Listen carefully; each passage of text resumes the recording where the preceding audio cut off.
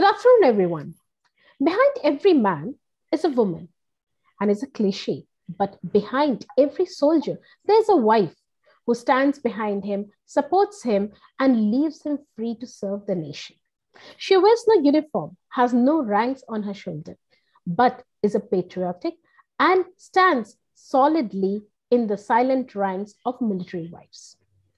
As we are in the Women's Week, today we have as a guest in ADU's chat room an army wife who has seen it all, rearing up children single handedly, postings every alternate year, non family stations in both Jammu and Kashmir and Northeast, separation when husband is on courses, and above all, seeing him move with his regiment to the Kargil operations. You will find the face familiar, but this time on the other side of the ADU's fence. She is Sangeeta Saxena, our editor, who will answer all the questions I put to her as today we discuss her most important role, that of an army wife. Welcome, ma'am. Welcome to ADU's chat room. And today you are on the other side of the camera. Thank you so much, Etali. It is a real surprise for me and also, something which I'm not used to. I'm just not used to it. And I'm sure I'm going to love it because the role of an army wife for me was one of the most important in my life. And I'll be very happy to answer all your questions. Ma'am, I know you personally from the time as a journalist, as a person who is very good in the education field, and of course, a beautiful human being. But there's one section which not only me, but most of our friends, most in the friend circle don't know about you. And that is you being an army wife for a very considerable long time. So how is an army wife different from your perspective? She is different. She's not different as a wife. I'm sure she's doing whatever all wives are doing. But the truth is that she's different. Before the how comes, what is different in her?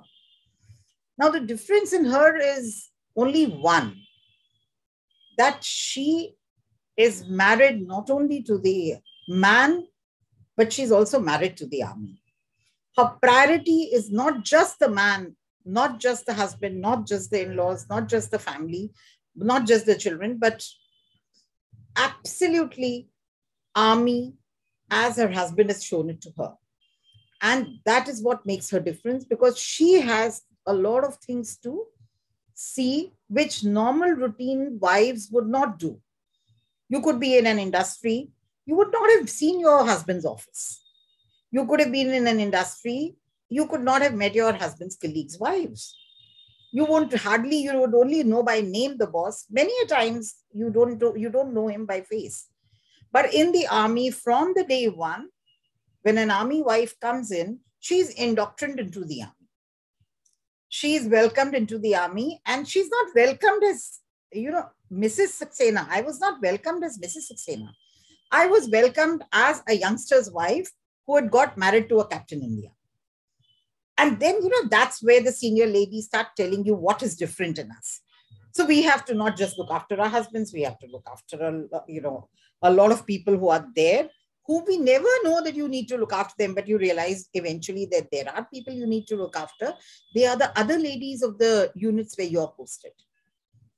And then, you also have to ensure that you have to play the role of the wife to the hilt, keeping in mind that your husband has a role in the army. So there is going to be a role for you.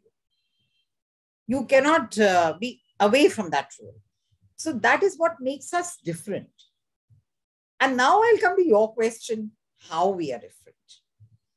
We are different, why? Because we have understood that, yes, we are married into the army. So we know that priority is, yes, the husband has to be sent off to the office, which is his unit. You are mentally prepared that, he'll come back very rarely for lunch.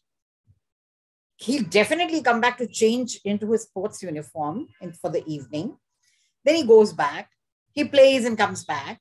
And then he has a lot of dark which comes in. So then you get introduced to new terminologies. And then you also start, how we are different is that we've also got used to it. So you know that the DR will come, the dispatch rider will come with a lot of files, and your husband will sit and see those files, and the dispatch rider will come again and take them away.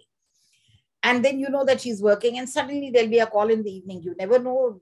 I never realized that every evening somebody would call up to, give a feedback. Or my husband would call up to give a feedback to his senior that all is well. And in a peace station. So I was, very surprised. And then suddenly I realized that, why it's different. It's different. I got adjusted to it. I had, you get adjusted to the fact it's ingrained into your psychology. So then we feel we are the stronger. We feel that we are able to bear the separations. We feel that we are able to send our husband very happily to wherever and whatever assignment without a tear in the eye. And you're also different because you're strong. You need to look after not only your family, there is a family of 1,200 women and their children who look up to you. And you have your duties assigned. So when your husband is junior, you have, a platoon level to look after. Then he becomes a little senior. You've got the company level to look after. Then they become more senior, and you have a regimental level to look after, which will have more than 1,200 plus ladies. So you're different, you're strong, you know that you have to be a part of it. Probably it's somewhere down, it's so much, it's down in our psychology from the day one.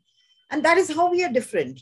We have learned to live the lives of reflected glory of our husbands, which 99% wives do not. So that makes us a great minority, but a very welcome minority.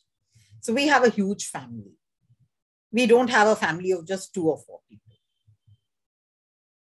That's great. Ma'am, actually, today you are representing the army wives. You are representing that whole lot of brave women, brave who are not fighting on the field, but who are staying at their home, holding their hearts that, yes, everything here is absolutely okay. You go and fight for the nation. So from you, we would like to know, how does an army wife stay when her husband is at field stations? You have experienced this a lot, so please tell us about it. Yes, Chitali, both the field stations of the Jammu and Kashmir as well as Northeast.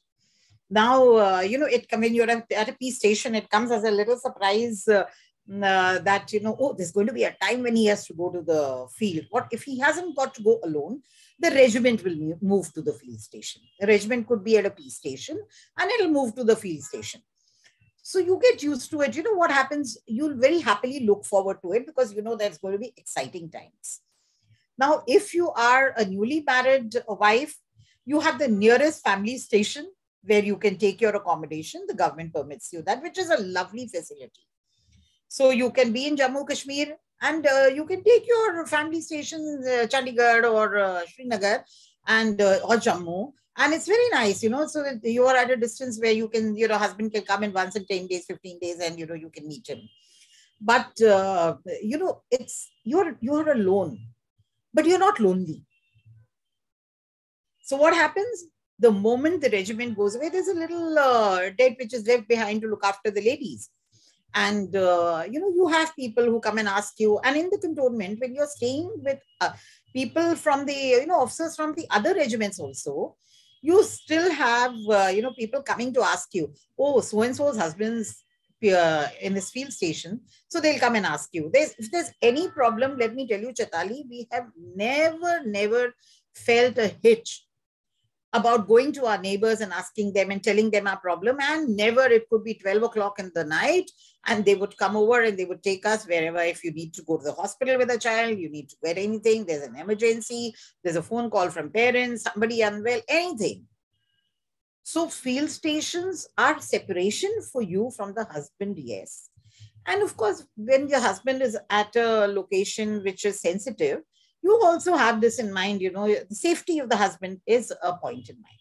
So that, of course, remains in your mind, but then, it doesn't make it, army doesn't make it difficult for you to stay alone. And if you have children who are studying in schools and colleges, then of course you decide to stay at the previous peace station where you're allowed to keep your accommodation to the next academic year. So you can always keep it. And then you can take a separated family accommodation if you need to continue. If you want to go to another station which is nearer your husband's location, you can also do that. So it doesn't make it difficult. We have all the cantonment facilities. We've got the, hospital facilities. So, all these facilities which are given to us by the army, they're actually called facilities, but they are necessities. And you have them. So it really makes life easier for us. And of course, the camaraderie of being an army wife. So that, of course, is there. The other ladies will never make you feel alone. They'll ensure that, they are there to help you out. The men will always come. The officers will always come to ask you. You also have in the regiment, everybody. So you never feel you don't feel that your husband's not there. So things are, a little less than what they were when he was there. His presence is not there. Yes. So I think that is the way we learn to, that's why we are different. That's how we are different. We learn to accept it as a part of our lives. We know the day you get married to an army officer, you know that this is a stage which is going to come. So we are mentally prepared. We know it's going to happen. It'll happen for 2-3 years. Then he'll come back. Then you'll go back to a peace station. And then again, there'll be a time when he needs to go back. So again, you'll come to the same situation. And I have always had very, very good separated times. I've never had a problem. Yes, you miss the husband. That is definitely there. I mean, that is something you can't help, but then he's in the army. He has to do it. That's a part of his duty, and call of duty is supreme for anybody in this country, more so for the defense forces. This is so positive thinking, actually. I mean, I must say, obviously, I know you from such a long time, and you've been always be saying the good things about whatever situation it is. So this is one of those examples where you see everything good and everything the best in any situation. Now, I have known you from 18 years. And during all these 18 years, I've heard a lot of times about Kargil, sir going to Kargil, when you also went to say him goodbye, and lots of other stories where you were reporting for the Times of India. And there were so many other stories. But today, I would like to know your experience of bidding goodbye to your husband and his regiment when he was taking his unit to Operation Vijay in Kargil. And we would like to know from you every detail about that. I tell you, ladies get married to army officers and their husbands retire. And they've never seen, many of them, let me tell you, have never seen such a thing. So I consider myself an absolutely blessed person, one of those real, lucky ones to have seen this happen. So my husband was commanding his battalion in the Northeast, and suddenly Operation Vijay happened. Now, I'll also tell you a little background about how we came to know Chitavi, because that was one of the most interesting things. In army, whenever a senior officer from a senior formation comes for a visit, so the wives get busy.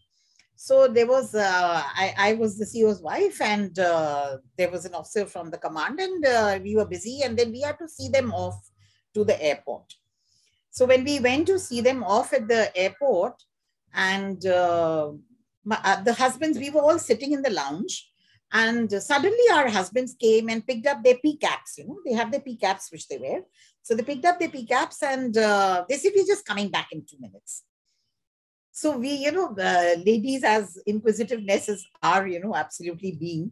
So all three of us rushed, to the glass wall which was there.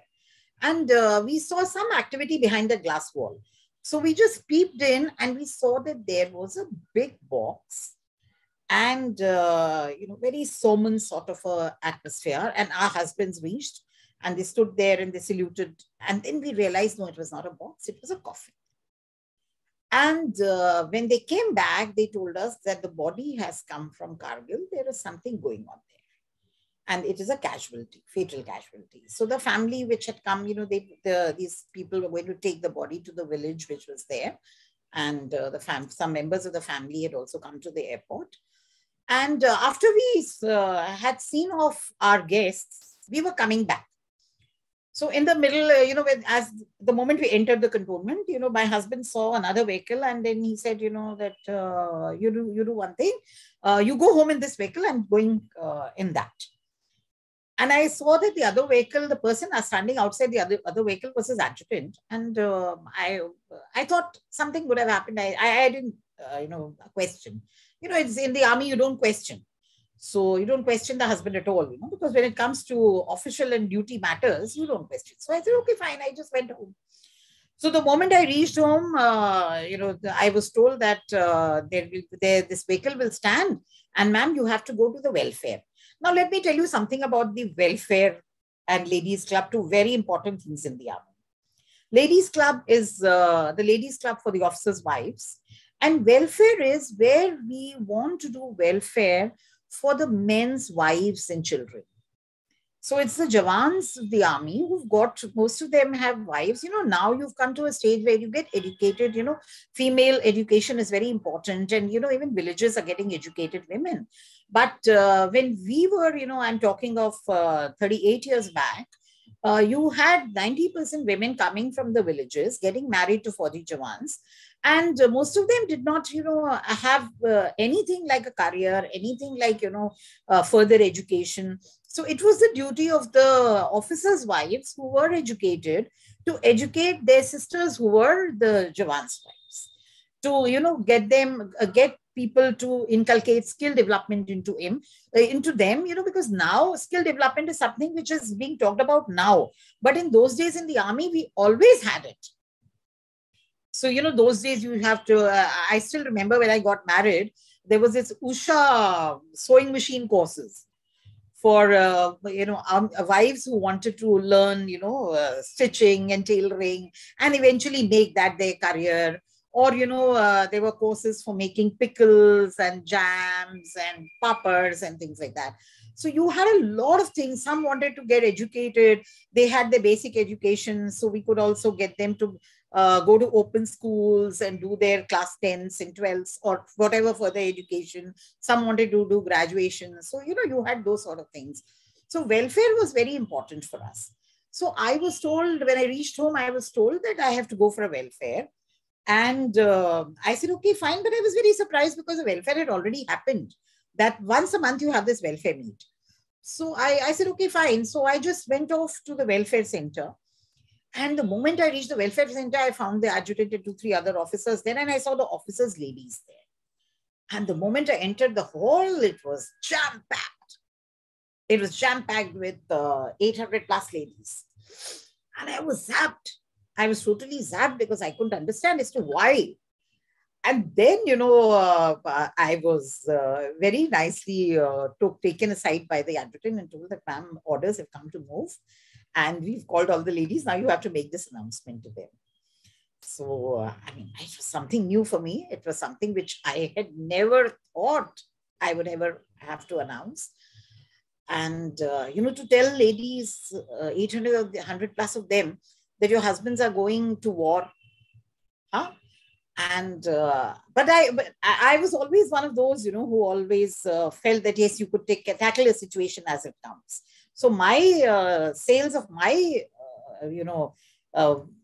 ship always went into the right direction.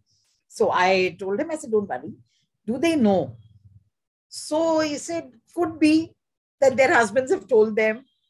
And my husband had not told me anything. So as a rule, he never told me anything till it was actually decided it had to happen. So then I stood, I went to the mic and I like talking. So I started telling them, that, see, when we get married to, Faujis, we know that there's going to be a day of pride in their lives when, they're going to war, where they're going to fight the enemy. That's the ultimate for a soldier. And we as wives should take pride in this and that. And suddenly one of the ladies got up and said, oh, we know, ma'am, we know they are going to Kargil. So it made things very easy for me. I said, good. I said, they're going to move in 3 days, so or 2 days. So they said, yes, we know. So I said, now how can we support them? So they said, no, we are very happy. We have no problem. One or two of them had tears. I won't say they had tears in their eyes. And some of them, they said, how are we going to stay? So I said, don't worry. You just relax. Listen to what I have to say. I said, we have just 2 days. First of all the uniforms, etc., whatever is required, because civilian clothes we knew would not be required there. So I told these ladies, I said, ensure that all the uniforms and everything are done up and your husbands don't require. We don't know how long they're going to be there. So they don't require anything. So they said, yes, ma'am, that of course is there. I said, then we don't know for how long. So whatever you have in your kitchens, what can we give to them? Suppose they don't get fresh vegetables. They want to have parathas. What will they have roti and parathas with? So can we give them a char? Can we give them, jams? Can we give them whatever? So you'll be surprised, every home in this country, and more so because the troops of Punjab and Maharashtra and, and the rest of them from the rest of the country. So everybody said, we've got a lot of achars in our home. We can make them for ourselves later on. We'll give them to these guys. Any amount of, whatever I told them, I said, look, we are going to ensure, so whatever you want to make. So some of them came up with brilliant ideas. They said, let's make, some dry snacks and give it to them. So some said that let's make for some days, let's give them, things which they can eat. So we decided, okay, what would be comfortable? So then I told the regiment is divided into companies.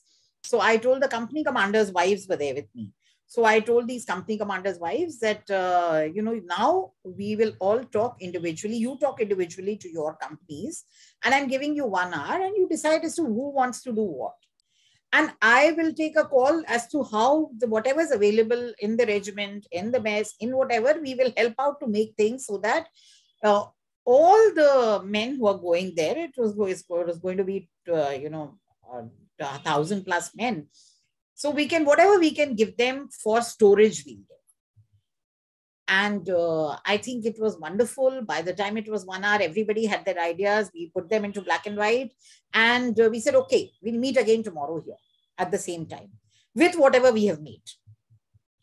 So we knew that it would take a day or two.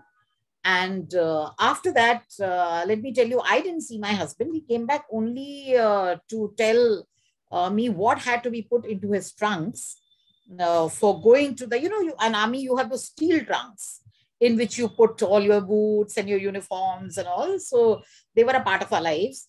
And he said, he just came back for half an hour to tell me this. And then after that, I didn't see him till we were going to the station to drop them. And meanwhile, I went home, and all of us decided that whatever we have, whatever amount of maida and whatever amount of atta, whatever we can get, we should make dry snacks. So it was like, it was like Holi Diwali time when you're making and making and making snacks. So we made sweets which could survive. We made salty snacks which could survive.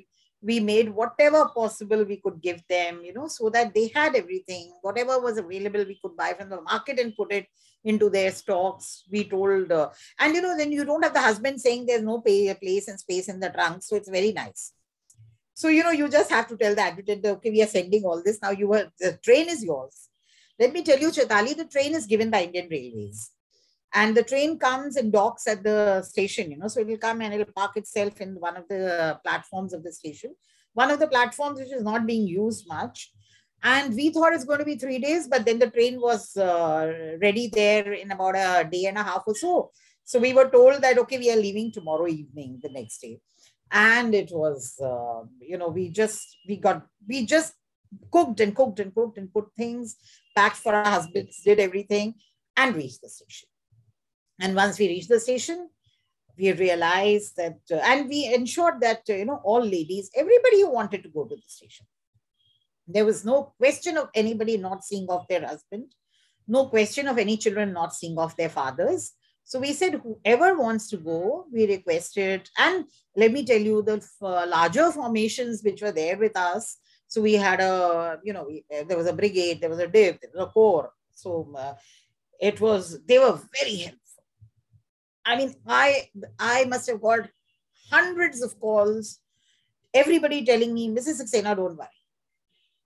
Anything you require, any amount of vehicles, any amount of things. You just first plan for the next 2 days, then we'll ask you again as to how you want to, do things. So for the next 2 days, and when we were at the station, everybody was there at the station to see off their husbands. So, you had children of all sizes from a few months till, teenagers. And everybody had come to see off their fathers. There were parents. Some of them had had parents were there with them, and wives, of course, were all there. And we came and we waited at the platform, and it took about 4 to 5 hours from when we had come, for the train to actually leave. So it's a flurry of activity, and you're seeing it gives you it makes you proud to feel that, it's a real good feeling that, you are married into the army.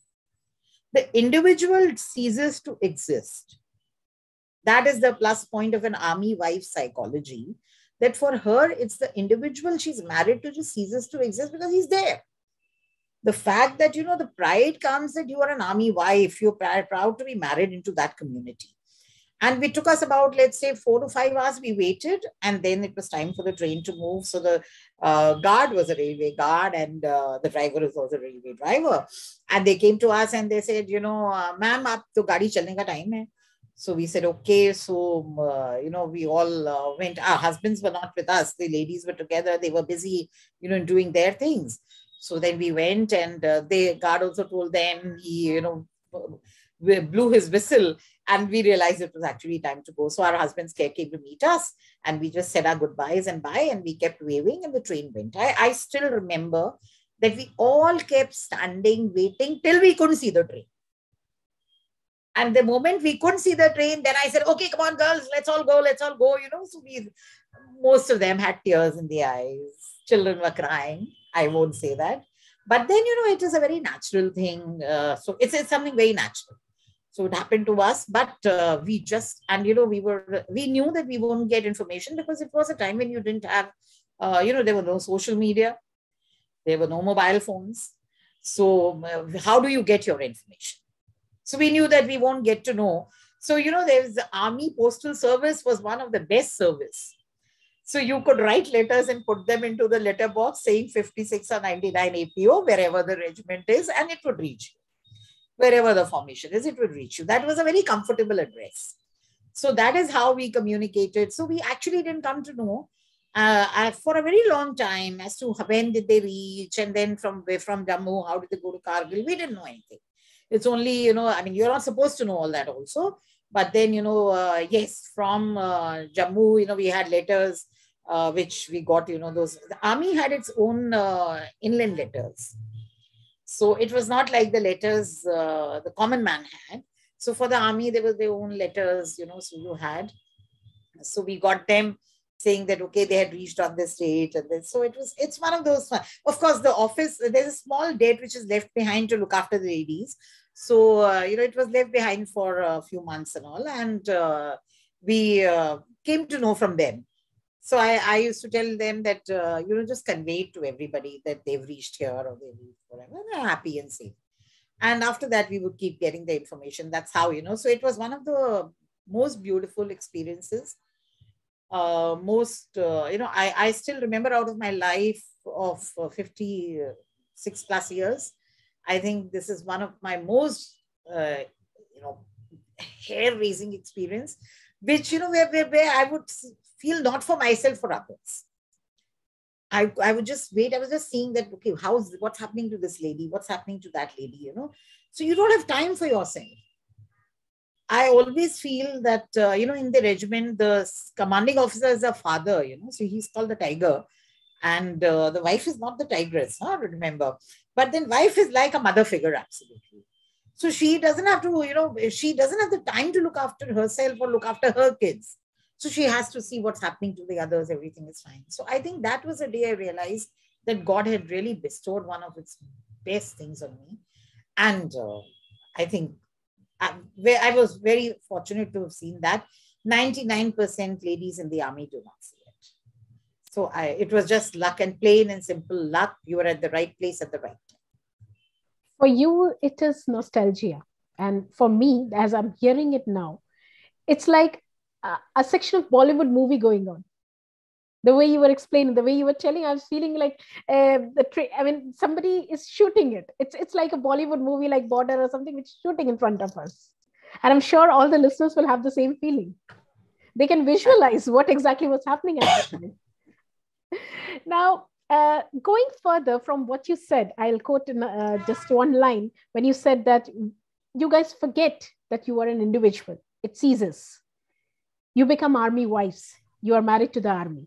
So, which means most of the army wives start giving up their careers because now they are no more individuals and they stop thinking like individuals, I guess. So is it true? I mean, is it like they completely start giving up their careers, they start giving up their lives, and they're just embedded how the life is going as an army wife? You know, Chetali, everything changes with the decades when decades change with you. So when our senior generation wives, for them, career was, nobody had a career in our mother's generations. Very few, very few. I won't say nobody, but very few. So that generation of army wives did not have careers. They were very happy army wives. And, for them, it was their role as army wives, which was important. Now, when we came to our generation, let me tell you the truth. It was, for us also, I mean, we got married, that was a time when we got married early. So, you could, if you get married at 20, you can only be a graduate at that time. And 90% of us had either done our graduations or post-graduations and did not have careers, because very few from my husband's complete course. I remember only one lady who had a professional career in the industry, in one of the American industries. Otherwise, I don't recall. So it was a way of life. So that dissatisfaction of not having a career, because you never had anything planned before you got married. And then what happened was, in the last 20, 25 years, things have changed. Now, even girls who are getting married to army officers have their own careers because, marriage age has changed. Now, anybody who's getting married is getting married at, even men are not getting married early. So girls are getting married at, let's say, 25, 26, 27, whatever. And they have their own, careers. They're either doctors or engineers. And, career has become for a girl as important as for a boy in today's world. Now, this is not just today's world. So this world probably started about 20 years back when girls started wanting, in the army, it was very, very comfortable for us to, have our careers in the, army schools and the army public schools or the Kendriya Vidyalayas, which were there. And teaching was one of the best career, we always thought, because you're moving every 2 years, every 2.5 years, you're moving. So you cannot have a full-fledged career. So you can, teach when you reach a station, if there's a vacancy, you can teach. And then, you can, if you're in KV, of course, then you got to, wait for a posting along with your husband. But I think that was the only career we could think of. But now it's very different. So now when girls come and, when they come, they have their careers in other fields. They did start feeling that, it was, not giving us, because either you take a call, whether you want to move with your husband, then the career has to take a back seat. If you don't want to move with your husband, then husband has to take a back seat. So, that call, they had to take such calls. So I think that is the reason probably girls started feeling. Then I always feel, we have an Army Wives Welfare Association. And it has all levels. So we had our levels of welfare. And once, the chief's, we just met the chief's wife. And she said, and I was already, a journalist. And she asked me, she said that, Sangeeta, have you been, all your life a journalist? So I told her, I said, no, when I got married, I was only a graduate. So I was a BSc pass. So he said, how did you manage this career? And I had a good career that time. So then I told them. So she said, why don't you just tell this to all the ladies? It's very important for them to understand that just because they've married Fauji's doesn't mean it's the end of their life and career for them. So they can balance the two things. It's very easy to balance. But yes, the girls have to be told this. Now, there are going to be times when you can't move with your husband. So if you are in a field, he's in a field station, all the more easy for you to continue. If you are in a peace station, it has to be a call between the husband and wife as to how they manage. But I think the men also, have got used to the fact that they've got working wives, because when they got married, they knew that they were marrying a professional wife. They were marrying a professional girl. They were going to have a professional wife. So I think today it's better, it's easier for them to take, those decisions together. And I don't think they should have a problem. We want our girls to enter.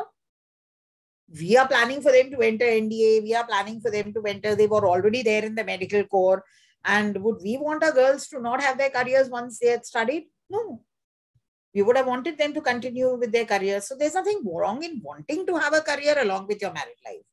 So the only thing is that, in the army, the adjustment has to be a little, because then you are not in one city. So like you are in one city. You are in Cyprus, you stay there. I'm in Delhi, I'm staying here.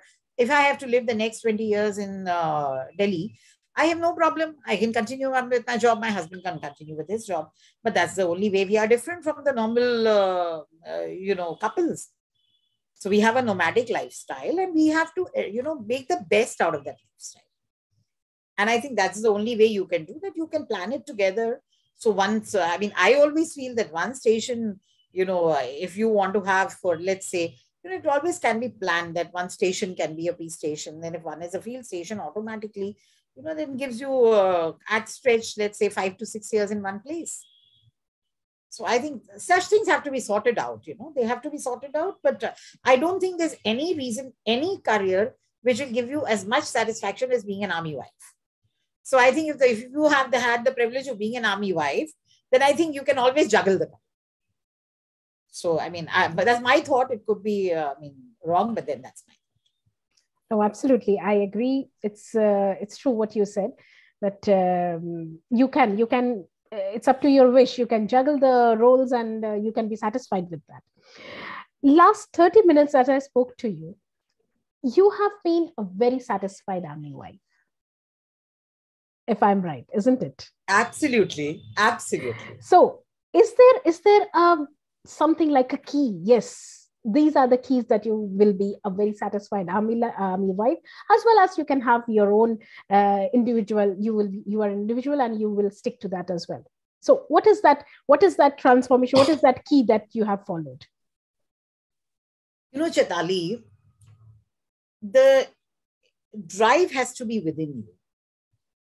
You can be a very nice wife. You can be a great daughter, great daughter-in-law, great mother.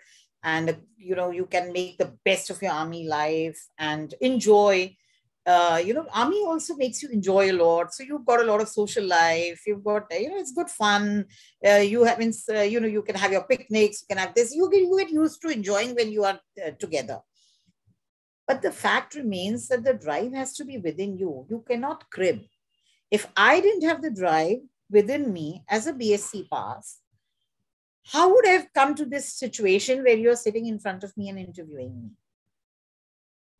So my drive was only one, that I wanted to study. I was good in academics. I wanted to study. So I said, okay, what do I study? I could not have taken my subject, which was science, because I had 2 children, which I had in quick succession, So by the time I was 25, I had both my children, and I was married for 5 years. So I said, okay, what do I do with both these children? Can I pick up a career which will give me a career, give me satisfaction, but also not let me be in the lab for 8 hours, and not let me, and then, give me a career immediately after studies. Now, suppose I wanted to teach, I would have to do my master's, then do my B.Ed, and then do things. So the drive was there. I had a hobby of writing. When I was also studying in Delhi University, there used to be an essay writing competition, which I always won. So I always felt, that I could convert my hobby into my profession. And very fortunately, I was sitting on the scooter with one child standing in the front, one in my lap. And we had gone, we were in Pune, and I had gone for this lunch at one of those restaurants. We'd gone for one lunch on a Sunday. And I was sitting, looking the other way, and suddenly saw the Department of Journalism in front of me. And I told my husband, stop. I said, let's find out if they have some course which I can do after my graduation. So we just walked into the dean's room. I can never forget that the dean was sitting there, and my husband introduced himself, and he said, my wife wants to do a master's in your journalism. Do you have one? So he says, yeah, we have a postgraduate degree. We don't have a master's. We have a postgraduate bachelor's degree. So he said, but she has to take an entrance test. And my husband said, okay, fine. There's no other way. He says, no, there's no other way. So my husband said, you've left your studies for so long. I said, don't worry, I'll prepare for it. I prepared, I cleared. I did the course, regular basis. I didn't even miss one day in class, because the feeling that you are leaving your kids and going to study is so strong that you don't want to do anything else except go to the department and study and come back. So, of course, the fun of being with a group and going out for tea and coffee and khana and pina and good fun was not there. I used to rush, study, attend the classes and come back home. But then I managed to do it. If I can manage to do it, I think the drive has to be within you. If you want to do anything in life, you have to take your breaks. After that, my husband went on a field posting and I went to my in-laws and stayed there. So, I mean, it was a very small town. The question of reading the same day's newspaper also was not there those days, because we got the paper of a day prior. So journalism was beyond question. But I stayed there for 2 years, and then, it was nice. Came to a good station and realized that here was something which I could do something. So then I realized, there are 3 newspapers in the city, English newspapers. I told them that I want to write. They said, write. Starting from a beat like, you're a journalist, you will understand. Starting from a beat like, doing a profile of a man who was in the industry, one of the vice presidents of one of the local industries, who had written a book on, investigative stories. And I was asked to write a book review. I wrote that. I was good in the language I was professing in. So I was given a better story, a better beat. The better beat was municipality. And then beyond that, I came. And then eventually, because I was staying in the cantonment, and there was this golden jubilee happening of that cantonment. And I was told to cover it. I covered it. They liked it. They gave me the defense. So that's how I made a career. I had my breaks when my children were studying. That's how we met, Chatali. When my children were studying, I took a break to teach, because it gave you holidays along with the children. It gave you, time to be with them. They were growing up. Your career takes a backseat because their career has to take priority. So I took that break. The moment both of them went away, I realized that I could go back to my first love, which was journalism. I went back to it. And I went as a professional to cover. Yes, you do realize that the people who were with you have gone much ahead. But you have the satisfaction of having done all the things together and done it well. So then you start afresh and you start new, and which is nothing wrong. I felt there was nothing wrong in it. And I could do it. So I would always like to tell girls, the future generations of army wives, that, you can absolutely balance out both the things with a feeling of satisfaction that you've done the right thing for both the sides. So you did the right thing for your career. You also did the right thing for your family. So I think nothing more than that, I think the drive has to be within you. If you have the drive, you can do everything. If you don't have the drive, you can't blame the army and its ways of nomadic life for it. No, that you can't. You have to have the drive. You can't say, I could do it because, I was an army wife. No, I couldn't do it. No, you didn't have the drive. If you had the drive, you could have done it. Rather than putting a blame game, put it on yourself. Yeah, yes, absolutely. As I said, 18 years, I know a lot about you. Personally, professionally, everything, much more than everything I thought. But today was different. I got to know an army's wife, an ex-army's wife, her perspective, how she was so happy in her life, how she was just being an army wife. She was so proud of herself, of her husband, everything.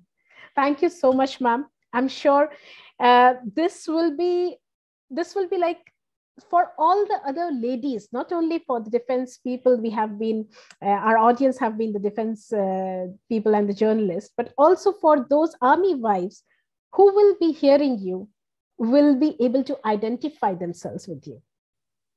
And Chitali, my last sentence, which I just wanted to tell you was, I took a great pride in being an army wife. I take greater pride in being a veteran's wife. It gives me ample opportunity to talk, and to tell the future generations that this is what you can do and this is how you can really live a wonderful life. Because then you are, beyond any of these army acts. So, they are not for wives, but then you still don't want to talk about a lot of things when you're a serving officer's wife. So it's a great pride to be a veteran's wife as much as I took pride in being a serving officer's wife. As I said, yes, they will be able to identify a lot with you. And I am so glad and I'm very happy that we decided to do this. Thank you so much, ma'am. Thanks for your time. You.